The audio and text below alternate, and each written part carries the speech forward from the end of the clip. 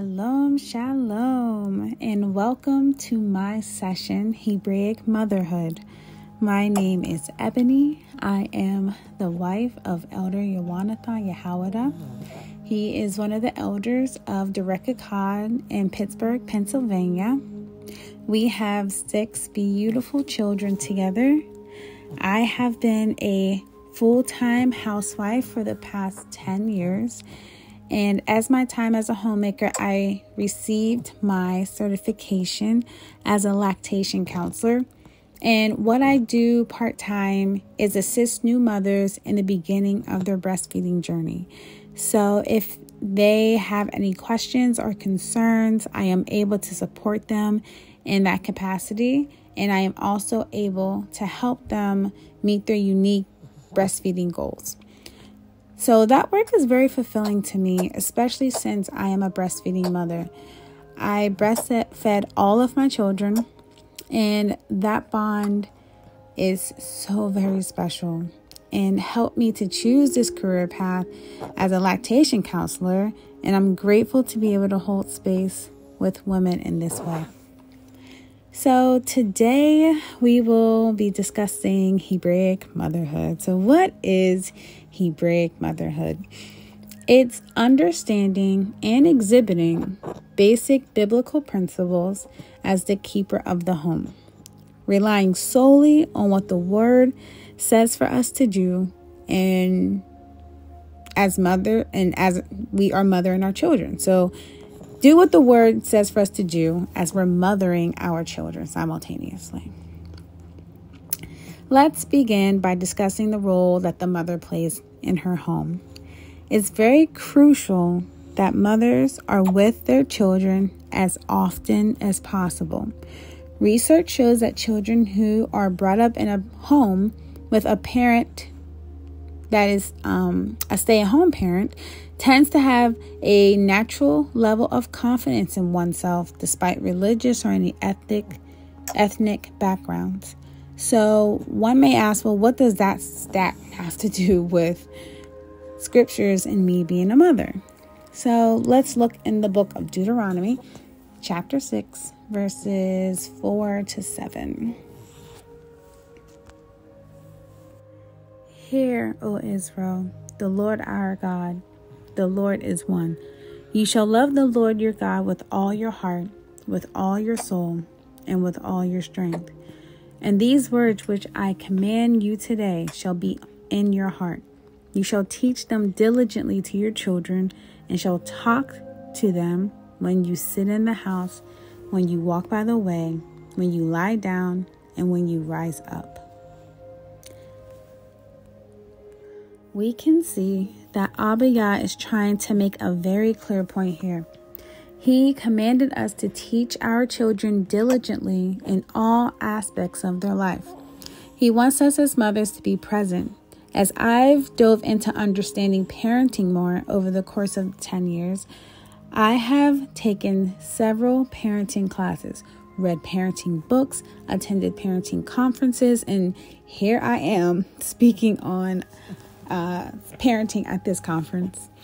Understanding how to mother my child was very important and was placed on the forefront of my mind for almost a decade. I thank Abba Yah for putting his spirit on me to understand this role better. And over the years of learning what it means to be an exceptional mother, one concept kept coming back to me: childhood development. So when you learn about childhood development through parenting classes and seminars, they teach you that it involves learning about the biological, psychological, and emotional changes that occur in human beings between birth and the conclusion of adolescence.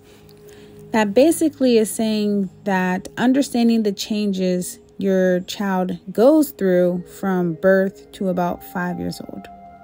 Has anyone ever told you how fascinating the child's brain is? The early years of a child's life are very important to later health and development. And they teach that one of the main reasons is how fast the brain grows, starting from before birth and continuing into early childhood. Although the brain continues to develop and change into adulthood, the first 8 years can build a foundation for strong future learning, health, and life success.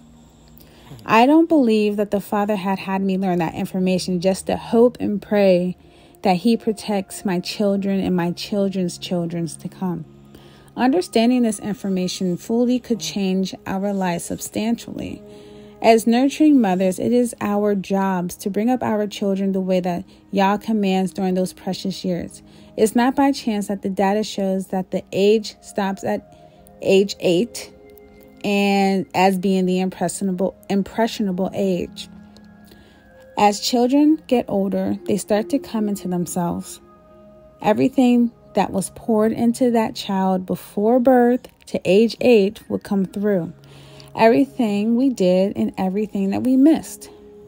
I once heard Jada Pinkett Smith jokingly say that she's accepting the fact that her children are going to need therapy. Now, I knew what she meant by what she said, but on the other hand, I couldn't accept that level of failure. It is our job to take our calling as a servant of Yah very seriously, and especially as a mother. You are on the front lines of the war against our Heavenly Father. What's also interesting to me is those years are the ages that our children want to be closest to us. They fall, they want mommy.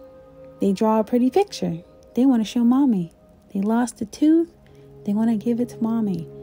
Yah has created a natural bond between mother and child, and that bond has a lifelong lasting effect on her children and on her children's children.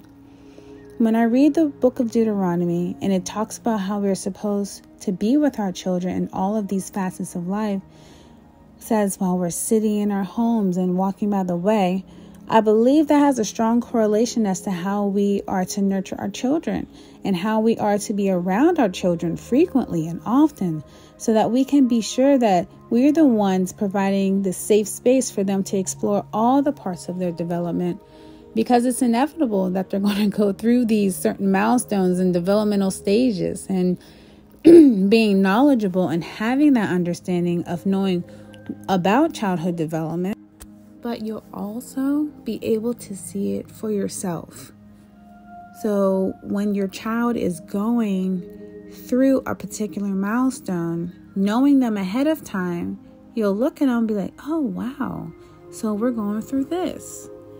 And it provides a level of ease to parenting. It helps you to relax because you're ahead of it and you can speak with them on that level. And that's what our children need. They need a relaxed mom that's well-tempered and balanced. So this is a lot of work. I know it is. I am not going to lie to you. It takes an extreme level of patience to assist your child through various developmental stages. And it just takes practice with yourself and with learning and understanding and then just applying it all. So ideally, you would want to be a homemaker. That's when you really get to be with your children in this very intimate space, this very vulnerable space. And you're able to monitor your children's behavior, notice things, and then you can fix it. And if we are not yet in this stage in our child's life, this still holds true for that mother that isn't around, to cause her to have more due diligence with observing and monitoring her child's development, making sure that she is consistently examining her child's behavior and looking for influences that you are not instilling in them, being sure that those basic biblical principles that you will want them to hold near and dear to their hearts are things like honesty and being kind. Those two things are just really basic biblical principles that a lot of adults lack today. So where can you go to get more information on understanding about childhood development? I'm honestly a fan of taking parenting classes. To your surprise, most parenting classes really do have those basic biblical principles. I would always joke with my husband and say the only thing they're missing today in my class was a couple references from the scriptures. So, those are great resources to use. My second recommendation would be to connect with a mentor of mine. Her name is Elijah Rivers. I mentioned her earlier. She is truly an expert in her field, and she also is biblically based and has respect for motherhood like no other woman I have ever met. You can find her on Facebook and Instagram at Feminine Motherhood. She would also be a great resource for book recommendations as well. But lastly, another place where we can learn about childhood development is by looking at ourselves. I've recently learned that almost 100% of our parenting style comes from our relationship with our own mother. It goes back to how we were mothered. What happened in our childhood that would affect our relationship with our children. Taking a look inward about ourselves. Where are we lacking on our walk? Where are we lacking with our relationship with the Father? And from there, Yah would really open you up to your true nature of the relationship with your children the more and more you draw closer to Him. And you understand how He wants you to change and how He wants you to operate. And then you know how it feels to mess up and to fall short. And you know how it feels to want to change in your life, and you keep trying and trying. How different is this than the relationship with your own child? How much they want to please us, how much what they want to do, what's right, and how remorseful they are when they make a mistake and they make mommy sad and they say, oh, I didn't like that. You say, I didn't like that, honey. And you can see how disappointed they are that they hurt mommy. Having that relationship with the Father brings a lot of perspective, and it's a very humbling experience, because then you're like, who am I? How could I not extend that same level of grace to my own child who was just trying to figure it out, right? Does that sound familiar? So looking at ourselves and being honest with ourselves for where we are in our walk, and understanding how profound of a change we can make in our homes and in our communities by extending this level of grace towards one another. The more and more I dug into childhood development, I understood my child better, and I began to understand myself better. So I'm looking at my child and I'm asking, why are you doing that? Or what are you doing?